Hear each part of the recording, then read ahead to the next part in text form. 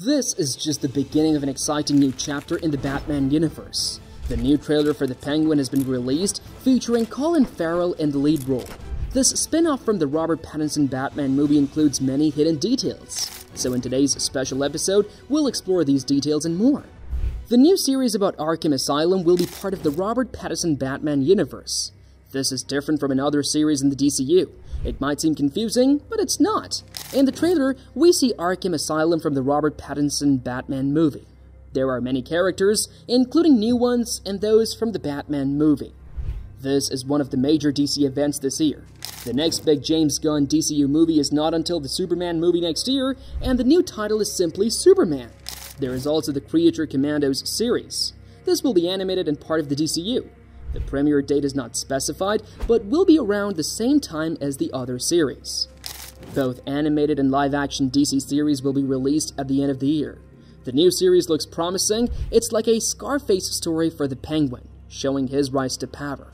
Matt Reeves, the director, said this series will connect the first and second Batman movies. The events start just a few days after the first movie ended. Gotham is still flooded due to the Riddler's actions. The Penguin will be in a power struggle with other mob bosses in Gotham. They are trying to take over Carmine Falcone's territory, and his organization is in chaos after his death. This series will show how the Penguin becomes more like the character from the comics. It follows his journey from being underestimated to gaining power. Penguin sees a chance to rise in Gotham. He wants power and everything that comes with it. One of the big villains in the series will be Salvatore Maroni. He's a major mob boss in the comics. Penguin talks to Salvatore Maroni in the series. Clancy Brown plays Maroni, and he's known for voicing Lex Luthor in many DC projects. Clancy Brown has done many voice roles. He recently appeared in Invincible Season 2 as General Craig. The Robert Pattinson Batman universe has a deep history. In the first movie, Carmine Falcone betrayed other mob bosses using Thomas Wayne's foundation to launder money. Salvatore Maroni was behind the drug trade in the city. Carmine Falcone wanted Maroni's territory, so he framed him and got him sent to prison. Matt Reeves says that Salvatore Maroni has not lost his influence in prison. He will try to reclaim his territory now that Carmine Falcone is dead. Kristen Milioti plays Carmine Falcone's daughter. She is Penguin's love interest in the series. There might be a twist where Falcone's daughter tries to take over her father's organization. This would make her a rival to Penguin. Many people in Carmine Falcone's organization are still loyal to him. They do not want Penguin to take over. Penguin is trying to gain power in the former Falcone organization. He faces challenges from different mob factions. The series will show Penguin's struggle for power. He's trying to become a major force in Gotham's underworld. The series explores themes of betrayal, power, and loyalty. Penguin must navigate these challenges to succeed. It will add depth to the Robert Pattinson Batman universe. It connects the first and second Batman movies. Clancy Brown and Kristen Milioti bring depth to their roles. The dynamic between Penguin and Salvatore Maroni will be interesting. Both characters are vying for control in Gotham. The series will also explore Penguin's relationship with Carmine Falcone's daughter. The character of Penguin in Gotham City is a complex villain. He is not meant to be an anti-hero, but a villain you can root for in some ways.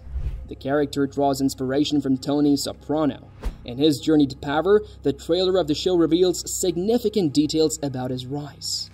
In the beginning, there is a shot of a ring on Penguin's finger. This ring represents his rise to power. It is symbolic, similar to the idea of the ring of rulership in fantasy stories. Penguin finds a kid on the streets and takes him in. This kid eventually becomes one of Penguin's loyal lieutenants. In the trailer, there is a speech where Penguin talks about Rex Calabresi. He explains to the kid how Rex was a big figure in Gotham City when Penguin was younger. Rex Calabresi serves as a template for Penguin's own rise to power.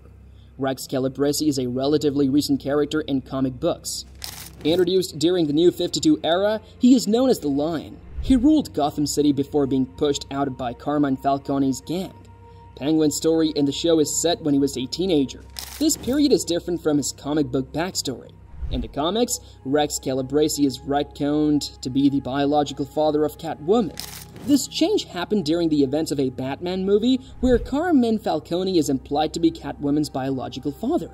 In the comics, Rex Calabresi continues to influence events from inside Black Cave Penitentiary. However, in the TV show, Penguin mentions that even when he was 14, Rex Calabrese died from a heart attack with a cigar in his mouth. This moment is significant in Penguin's life. It marks a turning point in his journey towards becoming a powerful figure in Gotham City. There are many questions about his past, especially around the death of Rex Calabrese. Some people think Carmine Falcone may have played a role in Rex's death. Others think Rex might have died naturally. The idea is that Carmine Falcone used this event to take over, making it look like a heart attack. Penguin, when he was younger, joined Carmine Falcone's organization. He started from the bottom and worked his way up. Eventually, he became one of Falcone's lieutenants. This is why you see Penguin with Carmine Falcone a lot in the Batman movie. The show takes us to different parts of Gotham City that were not shown in the movie. Gotham City is very large and has many different locations. In the trailer, there is a scene where Penguin takes his car back in the rain. He uses an umbrella and waddles along. This makes him look like the classic comic book version of Penguin. His limp is explained by a bad leg, which is why he has a leg brace. He also visits the records of his club, the Iceberg Lounge, which is a significant place in the comics. The show takes place right after the events of the first Batman movie. Gotham City is still in chaos, the Iceberg Lounge is damaged. There is a scene where Penguin goes up in an elevator. This shot mirrors a scene from the Batman movie where Bruce Wayne goes to Carmine Falcone's office. This time, Penguin is going to the same office, trying to take over Carmine's territory. Penguin faces many battles with other mobsters throughout the series. He meets with Salvatore Maroni and visits someone in prison, like the Arkham Asylum. There are scenes showing doctors working on a prisoner in the asylum. Throughout the series, it seems like everyone wants to kill Penguin. There are also some updates about the series. Robert Pattinson, who plays Bruce Wayne, was seen filming scenes during the last few weeks of production. This suggests that Batman will appear at the end of the series. The trend with HBO DC shows is that they tend to have about 8 episodes each. They are currently working on several projects, including the Green Lantern HBO show, which may not air until next year or even the year after. This show will be set within the DC Universe, featuring characters like Hal Jordan and Jon Stewart, who are part of the Justice League, or its new version in future movies by James Gunn. There's also a discussion about the DC Universe version of Batman, which won't be portrayed by Robert Pattinson. Director Matt Reeves wants to focus solely on telling Batman stories within Gotham City, without connecting to other DC movies and characters. This decision allows him creative freedom to explore Batman's world independently. Currently, there are 2 different versions of Batman being explored. The Flash movie caused some controversy among fans, but director Andy Muschietti is set to direct a new live-action DCU Brave and the Bold Batman movie. Many found his work with Ben Affleck's Batman and Michael Keaton's Batman scenes particularly impressive. The casting for the new DCU Batman won't be announced until after Batman 2 is released, now scheduled for 2026 due to ongoing script development. Director Matt Reeves is focusing on his Arkham TV series this year, set in the DC Universe, which won't debut until after Batman 2. This timeline means it will be a couple of more years before the Arkham series hits screens, as Reeves' Batman universe remains focused and contained. There is much potential in Reeves' universe, including storylines like the Court of Owls and characters like Hush that haven't been explored in movies yet. The tone of this universe tends to be more grounded and realistic compared to traditional comic book interpretations of Batman. However, the upcoming Brave and Bold movie by James Gunn is expected to embrace the fantastical side of Batman. If you enjoyed this video, then please share it with your friends, and don't forget to like and subscribe to stay updated with our latest content.